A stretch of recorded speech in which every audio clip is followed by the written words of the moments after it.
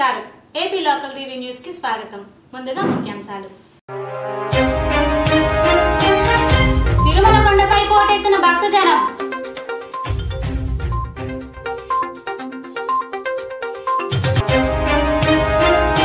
గోకవరం మండలం జామియా మసీదులో రంజాన్ నమాజులు భక్తి శ్రద్ధలతో నమాజులు చదివిన ముస్లిం సోదరులు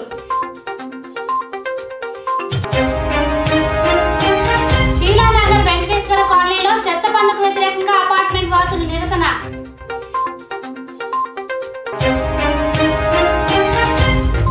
అందరి ఆమోదంతోనే రహదారి విస్తీర్ణం రాష్ట్ర రెవెన్యూ శాఖ మంత్రి ధర్మాన ప్రసాదరావు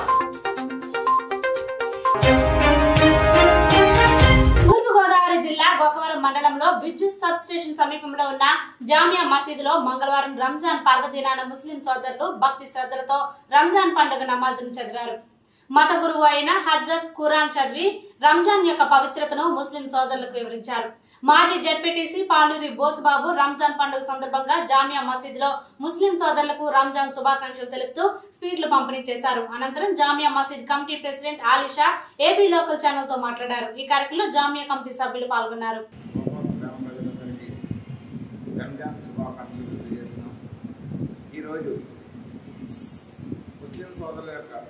పవిత్రమైన రంజాన్ పండుగ జరుపుకుంటున్నాం. ఈ నెల రోజులు ముస్లిం సోదరులందరూ ఉపవాస దీక్ష 30 రోజులు కూడా గట్టిగా ఉపవాస దీక్ష ఉదయం తెల్లవారుల 4 గంటల నుండి సాయంత్రం 6:30 వరకు గట్టిగా ఉపవాస దీక్ష చేస్తూ సాయంత్రం ముస్లిం సోదరుల సహకారంతో గోకవరం గ్రామ ప్రజల సహకారంతో ఇఫ్తార్ విందుతో ముగించేవాళ్ళం. ఈ నెల రోజులు మా యొక్క కమిటీ సభ్యులు మా మాజీ ప్రెసిడెంట్ గారు ఇబ్రాహీం బాబు గారి యొక్క సహకారంతో మేము ఈ నెల రోజులు కూడా చాలా సంతోషంగా చాలా ఉత్సాహంగా ప్రతిరోజు ఉన్న దాంట్లో ఇఫ్తార్ కింద జరుపుకొని చాలా ఆనందంగా ఈ యొక్క 30 రోజులు గడిపాము. సుమారు 100 మందికి పైగా ఈ యొక్క నమాజ్లో పాల్గొన్నారు. చాలా సంతోషంగా లోకల్ నాయకులు కూడా వచ్చి మాకు రంజాన్ శుభాకాంక్షలు తెలియజేసేందుకు వారికి కూడా ప్రత్యేకంగా ధన్యవాదాలు తెలుపుకుంటున్నాం. కలియుగ వైకుంఠ వాసుడు శ్రీనివాసుని దర్శనానికి మంగళవారం భక్తులు పోటెత్తారు. ఎక్కడ చూసినా జనం, తిరుమల కొండ మొత్తం జనంతో నిండిపోయింది.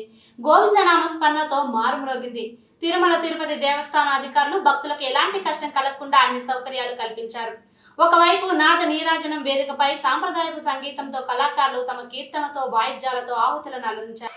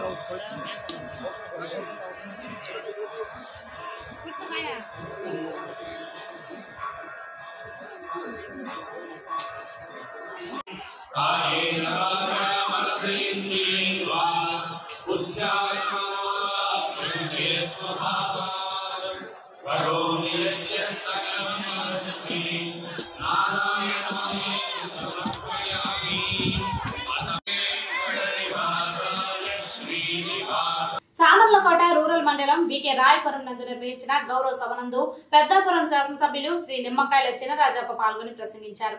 వైసీపీ పాలనలో అభివృద్ధి తిరోగమనం పయనిస్తుందని, బస్ ఛార్జీలు పెంచి ప్రజలపై వైసీపీ ప్రభుత్వం భారం మోపిందని చినరాజప్ప పేర్కొన్నారు. ఈ సందర్భంగా చినరాజప్ప మాట్లాడుతూ ప్రస్తుతం వైసీపీ ప్రభుత్వం విద్యుత్ 13 స్లాబ్లను 6కు కుదించి విద్యుత్ వినియోగదారులపై మరో 4,400 కోట్ల భారాలు ప్రజలపై మోపుతున్నారు. జగన్మోహన్ రెడ్డి ఎన్నికల ప్రచారంలో విద్యుత్ ఛార్జీలు పెంచనని హామీ ఇచ్చారు. ఇప్పటికే 6 సార్లు విద్యుత్ ఛార్జీలు పెంచారు. విద్యుత్ ధరలు పెంచి ప్రజలు నట్టివిచ్చారు. 5 ఏళ్ల టీడీపీ పాలనలో పేద మధ్యతరగతి ప్రజలపై భారం పడేలా ఒక్కసారి కూడా విద్యుత్ ఛార్జీలు పెంచలేదు. సామర్లకోట రూరల్ మండలం వి.కే. రాయపురం నందు నిర్వహించిన గౌరవ సభ నందు పెద్దపురం శాసనసభ్యులు శ్రీ నిమ్మకాయల చినరాజప్ప పాల్గొని ప్రసంగించారు. వైసీపీ పాలనలో అభివృద్ధి తిరోగమనంలో పయనిస్తుందని, బస్ ఛార్జీలు పెంచి ప్రజలపై వైసీపీ ప్రభుత్వం భారం మోపిందని చినరాజప్ప పేర్కొన్నారు. ఈ సందర్భంగా చినరాజప్ప మాట్లాడుతూ ప్రస్తుతం వైసీపీ ప్రభుత్వం విద్యుత్ 13 స్లాబులను 6కు కుదించి విద్యుత్ వినియోగదారులపై మరో 4,400 కోట్ల భారాలు ప్రజలపై మోపుతున్నారు. జగన్మోహన్ రెడ్డి ఎన్నికల ప్రచారంలో విద్యుత్ ఛార్జీలు పెంచాలని హామీ ఇచ్చారు. ఇప్పటికే 6 సార్లు విద్యుత్ ఛార్జీలు పెంచారు. విద్యుత్ ధరలు పెంచి ప్రజలు నడ్డివిర్చారు. 5 ఏళ్ల టీడీపీ పాలనలో పేద మధ్యతరగతి ప్రజలపై భారం పడేలా ఒక్కసారి కూడా విద్యుత్ ఛార్జీలు పెంచలేదు. విభజనతో లోటు విద్యుత్ కలిగిన రాష్ట్రాన్ని మిగులు విద్యుత్ రాష్ట్రంగా తీర్చిద్దాం. కానీ జగన్మోహన్ రెడ్డి అధికారంలోకి వచ్చిన 3 ఏళ్లలో ఏకంగా 7 సార్లు ధరలు పెంచి 16,611 కోట్ల భారం వేశారు. విద్యుత్ సంస్థలను తనఖా పెట్టి తెచ్చిన 26,261 కోట్లు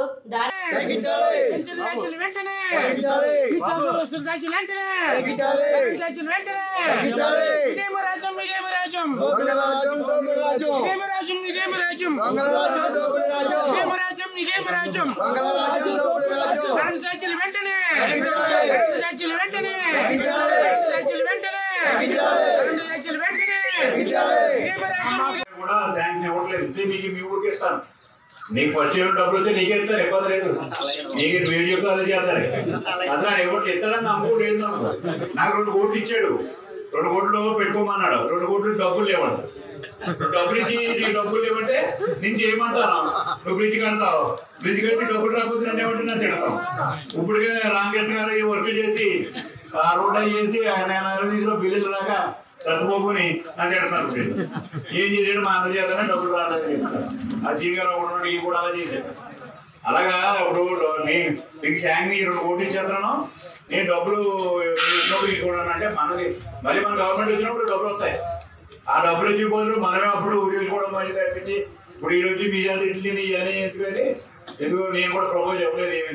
జగన్మోహన్ రెడ్డి ముఖ్యమంత్రిగా ఈ రాష్ట్రాన్ని అభివృద్ధి చేయడం పోయి అభివృద్ధి చేయకుండా రాజకీయాలు చేసి తన ఆస్తులు పెంచుకోవడానికే ప్రయత్నం చేస్తాడు తప్పించి రాష్ట్ర ఖజానా పెంచాలని ఆలోచన లేదు. అప్పుడు పోలైపోయి అప్పుడు కోసం తిరుగుతూ రాష్ట్ర అభివృద్ధి అంతా కూడా మరి లేకుండా ఇవాళ జగన్మోహన్ రెడ్డిగా చేయడం జరిగింది. ఈ రాష్ట్రంలో దాడులు కూడా జరుగుతున్నాయి. ఇవాళ రాష్ట్రంలో మహిళల మీద దాడులు జరుగుతున్నాయి. 1-2 సంఘటనలు కాదు, అనేక సంఘటనలు ఇవాళ గుంటూరు జిల్లాలో, కృష్ణా జిల్లాలో అనేక సంఘటనలు జరిగినాయి. ఈ సంఘటనలకి ప్రభుత్వం ఏం చేస్తే నిద్రపోతున్నారని అడుగుతున్నాను నేను. ఇవాళ హోంమంత్రి గారు కూడా మరి ఇవాళ మాట్లాడుతూ ఈ దాడులు జరగడానికి కారణం తల్లిని బాధ్యత వహించలేదు కనుక పిల్లలకి ఎలాంటి జరుగుతున్నాయని చెప్పి మరి దారుణంగా మాట్లాడటం జరిగింది. అంటే ఈ బాధ్యత ఎవరిదే? ప్రభుత్వం బాధ్యత కాదని అడుగుతున్నాను. ప్రభుత్వం బాధ్యత లా అండ్ ఆర్డర్ కాపాడే బాధ్యత ప్రభుత్వం మీద ఉంది. లా అండ్ ఆర్డర్ కాపాడవలసిన బాధ్యత ప్రభుత్వం తీసుకోవాలి. దానికి తగ్గట్టుగా పరిపాలన చేయాలి. అధికార యంత్రాంగాన్ని స్పీడప్ చేయాలి, పోలీస్ యంత్రాంగాన్ని స్పీడప్ చేయాలి. అది చేయకుండా ఎవరి మీద నెత్తడానికి ఈ ప్రయత్నాలు జరుగుతున్నాయి. వేళ దాడులు ఇలా లోకేష్ గారు బాధితులను పరామర్శించి వెళ్తే లోకేష్ గారి మీద రాళ్ళు వేస్తారు. చంద్రబాబు నాయుడు గారు ఇవాళ పరామర్శించారు ఏంటంటే వాదనలు దిగుతారు, దాడులు చేస్తారు. ఎవరైనా చూడడానికి వెళ్తే వాళ్ళ మీద దాడులు చేస్తారు. ఆఖరికి ఎమ్మెల్యే మీద కూడా ఇలా వాళ్ళ ఎమ్మెల్యే మీద కూడా ప్రజలు తిరుగుబాటు చేశారు. అంటే ఇవాళ పరిపాలన ఎలా ఉందో అర్థమవుతుంది. ఇవాళ రాష్ట్రంలో పరిపాలన దారుణంగా ఉంది. ఎమ్మెల్యేలు పట్టించుకోవట్లేదు.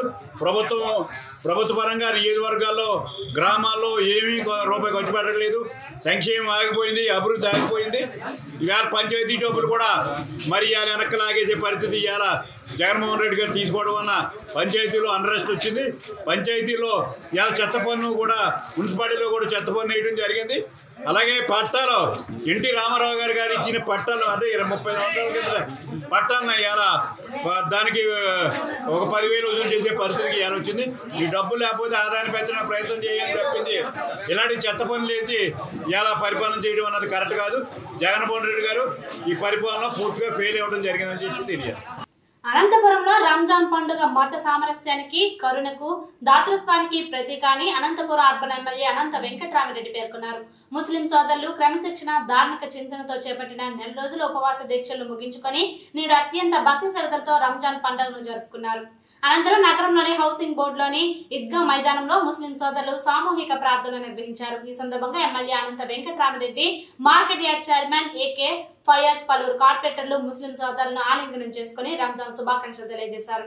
ఈ సందర్భంగా వారు మాట్లాడుతూ రంజాన్ పండుగ సందర్భంగా ముస్లిం సోదరులంతా సుఖ సంతోషాలతో ఉండాలని ఆకాంక్షించారు.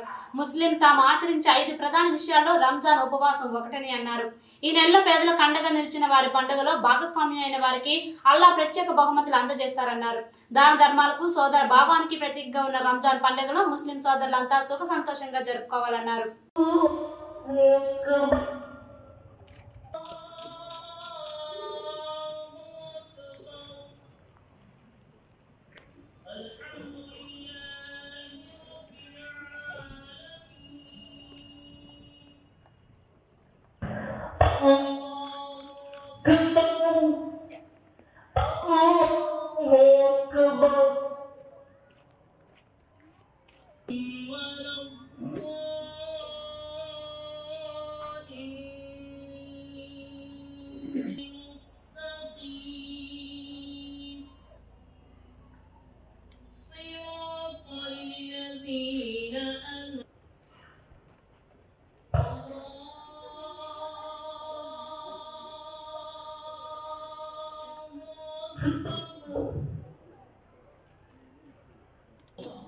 मुबारकबाद देते हुए इस रमजान मुबारक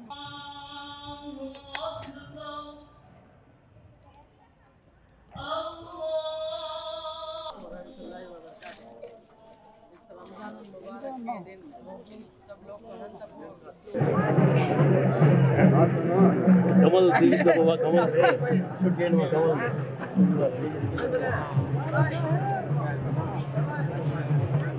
శ్రీలానగర్ వెంకటేశ్వర కాలనీలో చెత్త పన్నుకు వ్యతిరేకంగా అపార్ట్మెంట్ వాసులు నిరసన తెలిపారు.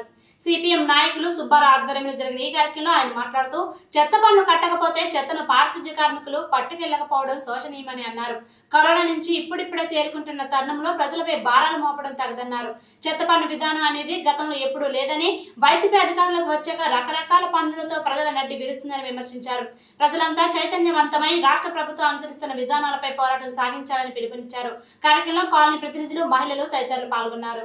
ఈ అపార్ట్మెంట్ దగ్గర కాదు ఈ సమస్య, మొత్తం నగరం అంతా కూడా మున్సిపల్ అధికారులు జగన్మోహన్ రెడ్డి గారు ఇచ్చిన డైరెక్షన్ ఆధారంగా ఈరోజు ఉద్యోగులు వెళ్ళి, ముఖ్యంగా సేపర్లు, మున్సిపల్ కార్మికులు అందరూ వెళ్ళి ఇళ్ల దగ్గరికి వెళ్ళి పన్ను దూసులు చేయమని చెప్పి ఆయన ఆదేశాలు ఇస్తున్నారు, వ్యతిరేకిస్తున్నారు. అసలు మేము ఎందుకు కట్టాలి చెత్త పన్ను, మేము ఎందుకు కట్టాలి ఇంటి పన్ను, చెత్త పన్ను అని చెప్పేసి ప్రశ్నిస్తున్నారు. వాళ్ళు వెళ్ళాలని చెప్పి బ్లాక్మెయిల్ అంటారు కదా, ఈ బ్లాక్మెయిల్ చేసే విధానం కరెక్టా? మేము ఏం చెబుతున్నాం అంటే చెత్త పన్ను, ఇంటి పన్ను, నీటి పన్ను, గ్రంథాలయం పన్ను, ఆట స్థలాల పన్ను, మొత్తం చాలా అన్నిటికి సంబంధించిన పన్ను అంతా కూడా కార్మికులు జీతాల పన్ను అన్నీ కూడా నేను కట్టి ఇంటి పన్నులోనే ఉన్నాయి. మాకు ఏమైతే నువ్వు చెత్త పట్టుకెళ్తావో దాని పన్ను కడతాం, నీళ్ళు ఇస్తే నీళ్ళకి పన్ను పట్టుకెళ్తాం, నీళ్ళు ఇవ్వట్లేదని చెప్తున్నారు వాళ్ళు. రెండో పక్కన విడివిడిగా మళ్ళీ ఇట్లాంటి పనులు అనేది సరైనది కాదు. కాబట్టి దీని మీద రాష్ట్ర వ్యాప్తంగా పెద్ద ఎత్తున పోరాటం జరుగుతూ ఉంది, కోర్టులో కూడా వివాదం ఉంది. ఇట్లాంటప్పుడు నువ్వు వచ్చి ప్రజలు బెదిరించడం అనేది అంతవరకు కరెక్ట్. ఈ మధ్య కమిషనర్ గారు కూడా చెప్పింది ఏంటి, ప్రజల్ని మీరు ఎడ్యుకేట్ చేయండి. ఏం చేస్తాడు ఎడ్యుకేషను? ఇంటి పనులు అన్నీ వసూలు చేస్తున్నాం, రెండోసారి కూడా చెత్త మీద మాత్రం చెప్పగలడా? తగ్గిస్తామని కూడా చెప్తున్నారు, కానీ తగ్గించట్లా, మళ్ళీ అది కూడా వసూలు చేస్తున్నారు. నిజంగా చెత్త పన్ను అన్నిటి పన్నులు పెద్ద పన్ను అయిపోతుంది. కూడా జోనల్ కమిషనర్ గారి దృష్టికి, హెల్త్ ఆఫీసర్ దృష్టికి, మెయిన్ కమిషనర్ దృష్టికి కూడా దీన్ని తీసుకెళ్ళడం జరిగింది. వీరరాజు గారు చెప్పిన వెంటనే నేను చెప్పాను, రేపు ఉదయం అంతా కూడా ధర్నా చేయడం సిద్ధంగా ఉన్నారు. అవసరం వస్తే కమిషనర్ ఆఫీస్కి వెళ్ళి ముట్టడి చేస్తారని కూడా మనకి గట్టిగా వార్నింగ్ ఇవ్వడం జరిగింది. అని చెప్పేసి మనం భయపడితే మన సమస్యలు ఇలాగే ఉంటాయి. వాస్తవంగా చెప్పాలంటే నీటి పన్ను కట్టాల్సిన అవసరం లేదు, అన్నీ మనకు పనులను కలిపి ఉన్నాయి. అది ఎలా పెంచుతాడట అమ్మ, అద్దె ఆధారం అంటే నీ బిల్డింగ్ ఖరీదు, నీ బిల్డింగ్ ఖరీదు ఎంతైతే ఉందో ఆ ఖరీదు మీద నీకు లెక్క కట్టి పన్ను పెంచుతాడట. ప్రజలకి శ్రేయస్సు కోసం ప్రజలనే మోసం చేసే పద్ధతి ఇది ఎక్కడ పద్ధతి అనేది మేము ప్రశ్నిస్తూ ఉన్నాం. ఎప్పుడైనా కమిషనర్ గారు దీని మీద సమగ్రంగా మీకు చేతనైతే రండి, సమావేశాలు పెడదాం, ప్రజలు ఎడ్యుకేట్ చేయి, ప్రజలు అడిగే ప్రశ్నలు సమాధానం చెప్పు, ప్రజలు చూస్తూ ఊరుకోరని చెప్పి నేను ప్రభుత్వ అధికారులు హెచ్చరిస్తున్నాను. విశాఖ జిల్లా న్యూ హోప్ ఫౌండేషన్ ఆధ్వర్యంలో భారతీయ సంస్కృతి సంప్రదాయాలు ప్రతి ఒక్కరికి తెలియజేయాలనే సంకల్పంతో మిస్ అండ్ మిసెస్ ఉత్తరాంధ్ర 2022 పోటీలు నిర్వహిస్తున్నామని ఫౌండేషన్ వ్యవస్థాపకురాలు డాక్టర్ మంచా నాగమల్లేశ్వరి తెలిపారు. స్థానిక హోటల్లో పోటీల బ్రోచర్ను ఆవిష్కరించారు. ఈ సందర్భంగా మీడియాతో మాట్లాడుతూ 2019లో నిర్వహించిన ఈ పోటీలు ఎంతో విజయవంతమయ్యాయన్నారు. అదే స్ఫూర్తితో వచ్చే నెలలో ఈ పోటీలు నిర్వహించేందుకు ఏర్పాట్లు చేస్తున్నట్లు తెలిపారు. ఈ పోటీల్లో పాల్గొనేందుకు 25 నుండి 60 సంవత్సరాల పెళ్లైన మహిళలు అర్హులని, పోటీల్లో పాల్గొనేందుకు ఉత్సాహవంతులైన మహిళలు వారి పేర్లను 9337097256 ఫోన్ నెంబర్లో రిజిస్ట్రేషన్ చేయించుకోవాలని కోరారు. ఆడిషన్స్ ఈ నెల 15 జరుగుతాయన్నారు. ఈ పోటీలకు సంబంధించిన ఫైనల్ విశాఖలో నిర్వహించినట్లు తెలియజేశారు. ఈ సందర్భంగా ఫౌండేషన్ ద్వారా మల్లేశ్వరి చేస్తున్న సేవా కార్యక్రమాలను అతిథులు కొనియాడారు. ఈ కార్యక్రమంలో జయరెడ్డి, విజయశెట్టి, క్రాంతి, శైలు, రాజీ, రాణి, లక్ష్మి తదితరులు పాల్గొన్నారు. ఫౌండేషన్ ద్వారా ఈ కార్యక్రమం చేయడానికి నేను స్టార్ట్ చేయడం జరిగిందండి. బేసిక్గా ఆడవాళ్ళు పెళ్ళైన తర్వాత వారి యొక్క ఆలోచన విధానాలు అవ్వచ్చు, లేకపోతే అయిపోయింది లైఫ్ అనుకుంటారు. సో వాళ్ళలో ఉన్నటువంటి హిడెన్ టాలెంట్స్ని ఒకసారి ప్రూవ్ చేసుకోవడానికి ఇది ఒక మంచి అవకాశం అండి. Good morning everyone. New hope foundation through చేస్తున్న శ్రీమతి ఉత్తరాంధ్ర ఈవెంట్కి miss and Mrs brochure opening ఇవాళ అయ్యింది. సో ఆడిషన్స్కి ఇంట్రెస్ట్ ఉండే అది దీంట్లో పార్టిసిపేట్ చేసేయాలి అని అనుకునే వాళ్ళు రిజిస్ట్రేషన్ ఈ రోజు నుంచి చేసుకోవచ్చు. దీన్ని అప్ టు 15 వరకు ఇది డేట్ ఉన్నది. ఆ తర్వాత శ్రీకాకుళం, విజయనగరం ఆడిషన్స్ అవుతాయి. ఫైనల్గా వైజాగ్లోను దీన్ని నెక్స్ట్ మంత్ ఫైనల్ ప్లేస్కి రీచ్ అయ్యేవాళ్ళు ఆ రోజు వాళ్ళు విన్నర్స్ అవుతారు.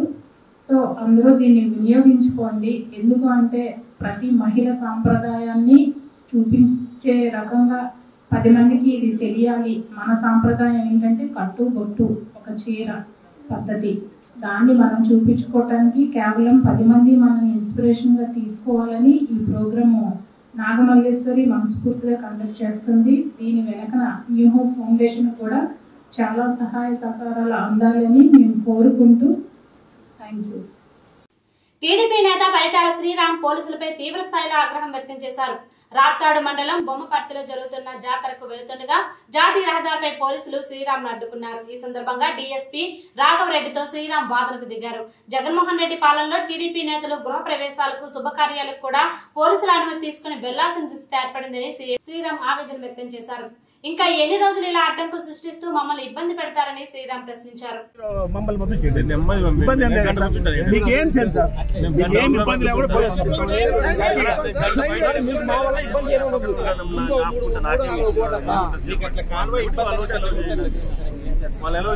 ఫోన్ చేసుకుంటా అంటారు, మేము నెమ్మదిగా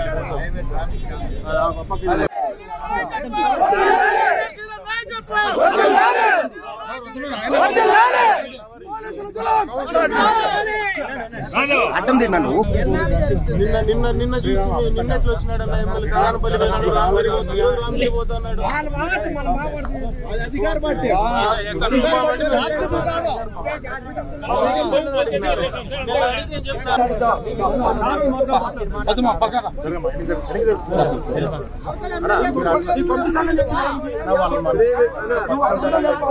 గంట కూర్చుంటానన్నా నేను పక్కన గంట కూర్చోబెట్టి అయిపోతుంది.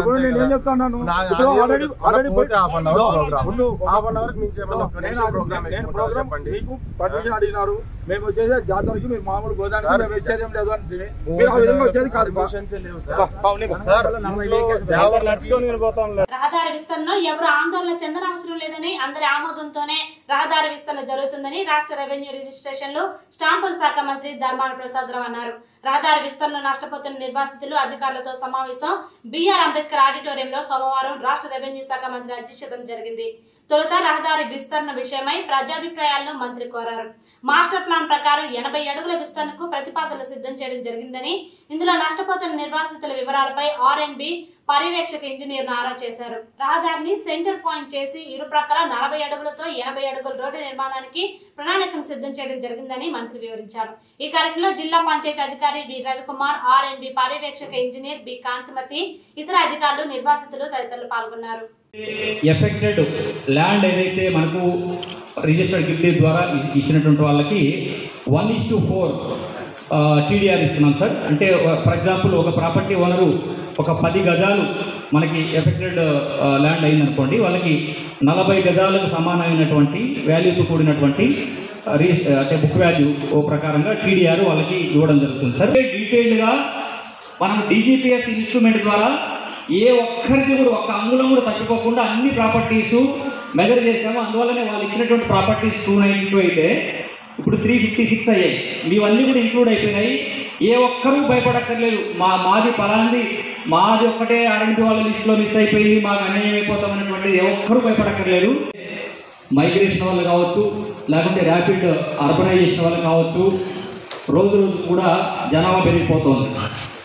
మనకు 2011లో మన జనాభా, టౌన్ జనాభా 1,26,000. కానీ ఈరోజు మెచ్యూర్డ్ పంచాయతీలు కూడా కలిసాయి. మెచ్యూర్డ్ పంచాయతీలు జనాభా తీసుకుంటే ఆ రోజుల్లోనే 46,000 ఉంది. ఈరోజు నగర జనాభా ప్లస్ సార్ మనకి work under CRF central road infrastructure fund కింద మన డే అండ్ నైట్ నుంచి ఆముదాల వలస జంక్షన్ వరకు 40 crores శాంక్షన్ అయింది సార్. అయితే ముందు మనకి 33 crores కూడా శాంక్షన్ అయింది. అప్పుడు డబ్బులు సరిపోవని మళ్ళీ చేయించి సిఆర్ఎఫ్ కింద పెట్టి చేయించారు సార్. అది ఇప్పుడు మనకి టెండర్ డిసెంబర్ కూడా అయిపోయింది సార్ మనకి. అయితే మన ఎస్టిమేట్స్ ఏం చేసామంటే మాస్టర్ ప్లాన్ ప్రకారం ఎప్పుడైనా టౌన్ ఎప్పటికైనా పెరుగుతుంది కాబట్టి 80 feetకి మనం ప్రపోజ్ చేసాము. ఎస్టిమేట్ కూడా 80 feetకి సబ్మిట్ చేసాము సార్ మేము. మళ్ళీ ఇప్పుడు కూడా చేద్దామనేసి ప్రపోజల్లో ఉన్నారు కాబట్టి మేము 80 feet రోడ్కి అయితే మేము కాదనేసి అనుకుంటున్నాం. 60 feet రోడ్ అయితే ఇట్ ఈస్ సఫిషియంట్. ఎందుకంటే మన కాంప్లెక్స్ దగ్గర నుండి మన హాస్పిటల్ జంక్షన్ వరకు ఎక్కువ ట్రాఫిక్ అనేది ఈ ట్రావెల్స్ కారణంగానే అవుతుంది తప్ప మిగిలిన టైంలో అంతగా ట్రాఫిక్ కూడా అంతగా ఉండడం లేదు. కావాలంటే ఇక్కడ స్థానికంగా ఉన్న వాళ్ళు కూడా మీరు తెలుసుకోవచ్చు. మీరు దాని తిరుపతి ఉంటే ఈ లోపల మార్కెట్ మీరు ఇచ్చే జాగా ఏమైనా ఉంటే అది మీరు ఎక్కడ కట్టుకొని అప్పుడు మీరు కొట్టేసేమో పర్వాలేదు. నా ఉద్దేశం అడుగులు వెళ్ళిపోయినా ఏమి లేదు.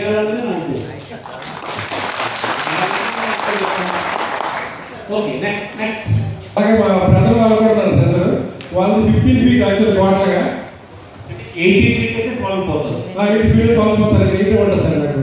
అది మా బ్రదర్ వాళ్ళది 80 feet అయితే కంప్లీట్ పోయి ఓన్లీ 3 feet మాత్రం ఉంటుంది సార్. నాకు ఇల్లు సార్, ఇల్లు నాదంతా షాప్ కానీ వాళ్ళకి ఇల్లు సార్. వాళ్ళు కంప్లీట్గా ఉండడానికి ఎక్కడ ప్లేస్ కూడా లేదు సార్. సో 80 feet అయితే వాళ్ళకి ఎగ్జాక్ట్ ప్రాబ్లం సార్. సో మీరు కొంచెం డైరెక్ట్గా డెసిషన్ తీసుకుంటారు కాబట్టి వాళ్ళ దయించి కొంచెం ఈ డెసిషన్ కొంచెం మార్పు తీసుకోండి సార్. అన్ని ఆర్గనైజ్ చేస్తే అందరూ హ్యాపీగా ఉంటారు సార్.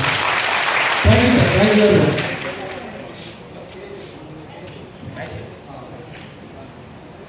సార్ నమస్కారం. నా పేరు రాజలక్ష్మి. చాలా చిన్నవాడు, మాకు చాలా చిన్నవాడు. నా పేరు మా ఇంట్లో 3 కుటుంబాలు నివసిస్తున్నది. చిన్న పిల్లలు కూడా మాకు. ఈ ప్రదేశంలో మీరు ఒకవేళ రోడ్డు 14 feet ఎక్స్టెన్షన్ చేస్తే మేము రోడ్డు పైన పడతాము. మాకు ఉండడానికి కూడా ప్లేస్ లేవు సార్ అన్నట్టుగా. ఇప్పుడు మీరు 60 అడుగులు ఖచ్చితంగా చేసి ఒక ఇల్లు పోతే అని సార్ అడిగారు. నిజమే, అప్పుడైతే ఇల్లు పోయినా సరే ఖచ్చితంగా మాకు ఎక్కడ ఒక ప్లేస్ ఇల్లు కట్టేసి ఇవ్వాల్సిందిగా కోరుతున్నాము. మేము ఇదే కోరుతున్నాము. ఎప్పుడు ఈ ప్రభుత్వాన్ని మేము నమ్ముకొని ఉన్నాం కాబట్టి మాకు న్యాయం జరగాలని మేము కోరుకుంటున్నాము. చేయడానికో కాకపోతే గుండాగిరి చేసి చేయడానికో కుదరదు. ప్రభుత్వం చట్టపరులను పనిచేయాలి. ప్రభుత్వ అవసరమే. ప్రభుత్వ అవసరం అంటే ప్రజల అవసరమే. ప్రజల అవసరమైనా కూడా చట్టపరులని అనుమతించే మేరకే, చట్టం అనుమతించే మేరకే పనిచేయాలి. అందుకు చట్టాలు ఏమైనా అనుమతిస్తాయి. మనం ఎక్కడి వరకు కాంప్రమైజ్ కావాలి, ఏవేవి మనం ఒప్పించాలి నెగోషియేషన్స్లో, అటు ప్రభుత్వ అధికారులకి, డిపార్ట్మెంట్లకి, ప్రజలకి, నష్టపోతున్నకి ఎలా అన్నది ఆలోచించడానికి ఈనాడు సమావేశం పెట్టండి. చాలా చక్కగా జరిగింది. మీరు ఎవరు కూడా అందరూ సంస్కారంగా మాట్లాడారు, పద్ధతిగా మాట్లాడారు. మీ అభిప్రాయాలు స్పష్టంగా అధికారులకి, మాకు కళ్ళకు కట్టినట్టు మీ మాటల్లో చూపించగలిగి సార్ మీ అందరికీ అభినందన. అటువంటి పట్టణ ప్రజలు 80 అడుగులు అవసరం లేదు, ఒక అవసరం ఉన్నా అంత రూపంలో కోలుకోలేని నష్టం జరిగిపోతుంది అన్నది మీ అభిప్రాయం. అది నమోదు చేస్తాను. ఎవరైతే ఇల్లు పోతున్నాయో ఇల్లు పోయిన వాళ్ళకి ఇల్లు చూపించాలి, ఇల్లు స్థలం ఇల్లు కట్టుకోవడానికి ఇల్లు శాంక్షన్ ఇవ్వాలన్నటువంటి డిమాండ్ ఒకటి ఇక్కడ వచ్చింది. కాంపెన్సేషన్ పే చేయాలి, 13 యాక్ట్ ప్రకారం కాంపెన్సేషన్ పే చేయాలి. అధికారులను టీడీఆర్లు దీనికోసం అన్ని మున్సిపాలిటీల్లో అన్ని పట్టణాల్లో అదే చేస్తున్నామంటే టీడీఆర్ ఇస్తామని వాళ్ళు అంటున్నారు. కొంతమంది టీడీఆర్ తీసుకుంటూ కొంతమంది కాంపెన్సేషన్ కూడా అడుగుతున్నారు. అదొక ఇష్యూ. ఈ ఇష్యూస్ అన్నీ ఇక్కడే సెటిల్ అయ్యేవి కాదు. ఇది ప్రాథమికమైన మీటింగ్. మీ అభిప్రాయం మాకు తెలిసింది. డివిజన్ కేంద్రం పలాస కాశీబొగ్గ రోటరీ నగర్ కాలనీలో భర్త ఇంటి ముందు న్యాయం కోసం పోరాటం చేస్తున్న ఓ దళిత మహిళ పట్టణానికి చెందిన భాను నాయక్ 5 జనవరి 2021న సనపల మురళీకృష్ణతో స్థానిక డీఎస్పీ శివరామిరెడ్డి ఆధ్వర్యంలో వివాహం జరిగిందని బాధిత మహిళ మీడియాకు తెలిపింది. కాగా తన వద్ద ఉన్న సొమ్ము కాజేసి నన్ను శారీరకంగా మానసికంగా ఇబ్బందులకు గురి చేసి నడి రోడ్డుపై వదిలి ఇంటికి తాళం వేశాడని మీడియాతో వాపోయింది. మర్ది సనపల హరికృష్ణ వజ్రపు కొత్తూరు మండలం డోకులపాడు సచివాలయంలో అసిస్టెంట్ ఇంజనీరింగ్ గా విధులు నిర్వహిస్తున్నారు. అతను వదిన భాను నాయక్ తో అసభ్యకరంగా హింస పెట్టేవాడని వాపోయింది ఆమె. వాళ్ళ తమ్ముడితో సహా వెళ్ళిపోండి, అది వచ్చేసి ఇక్కడ ఉంటది అనేసి నేను ఇక్కడ ఉంటేమో అక్కడ పెళ్లి సమక్షంలో ఉన్నాను కాబట్టి ఈరోజు మళ్ళీ నాకు ఫోన్ రాగానే ఇలా జరుగుతుందని వచ్చాను. వచ్చి చూస్తుంటే అమ్మాయికి ఇంటికి కూడా రానివ్వట్లేదు. కాబట్టి పెద్దలు ఈ అమ్మాయిని ఇంటికి రానించి పోలీసు వారు అమ్మాయికి తగిన న్యాయం చేయాలని కోరుకుంటున్నాను.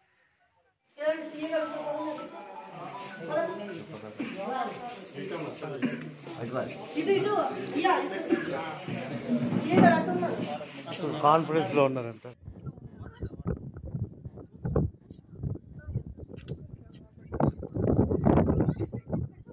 ఆ ఎవిడెన్సెస్ అన్ని కూడా తిని దగ్గరే ఉండే, మా హస్బెండ్ దగ్గర. అవన్నీ కూడా ఫోన్ ఫార్మేట్ అయిందని చెప్పి దాన్ని డిలీట్ చేయడం, ఇవంతా దీనికి నాకున్న సంబంధము వాళ్ళ తమ్ముడు హరికృష్ణ కూడా తెలుసు. నేను పరిచయం అయిన డే 1 నుంచి కూడా నేను ఒక ఎస్సీ కులానికి చెందిన అమ్మాయినని చెప్పి మాత్రమే ఇతనితో పరిచయం ఏర్పరచుకున్నాను. నేను ఎస్సీ దాన్నే అని చెప్పాను, మాకు కూరగాయల షాప్ ఉంది, మేము ఇదే అని చెప్పినాము. అన్నీ కూడా చెప్పినప్పటికీ వాళ్ళ తమ్ముడికి డే 1 నుంచి మా విషయం తెలుసు. వాళ్ళ నాన్న 2015, అతను ఎక్స్ ఆర్మీ అన్నమాట. 2015లోనే నాకు ఫోన్ చేసి అమ్మ మీ ఇద్దరు సంబంధం ఉందని నాకు తెలిసిందమ్మా, మీ ఇంటికి వస్తాను అని చెప్పారు. ముఖ్యాంశాలు మరొకసారి. తిరుమల కొండపై పోటెత్తిన భక్తజనం.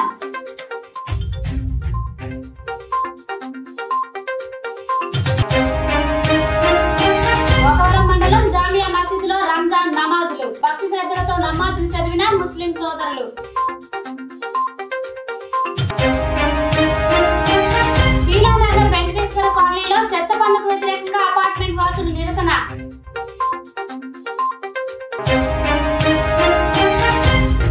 అందరి ఆమోదంతోనే రహదారి విస్తీర్ణం. రాష్ట్ర రెవెన్యూ శాఖ మంత్రి ధర్మాన ప్రసాదరావు. ఈ వార్తలు ఇంతటితో సమాప్తం. తిరిగి వచ్చే బట్టలు మళ్ళీ కలుసుకుందాం. అంతవరకు సెలవు. నమస్కారం. జర్నలిజమే శ్వాసగా, అక్షరాలే అభ్యుదయంగా స్థానిక సమస్యలు మరియు సామాన్యుల మనోభావాలపై అనుక్షణం అసలైన సమాచారం ఆవిష్కరిస్తూ సామాన్యుడి కష్టం నుండి ఇష్టం వరకు వారధిగా నిలుస్తూ మీ ముందుకు వచ్చింది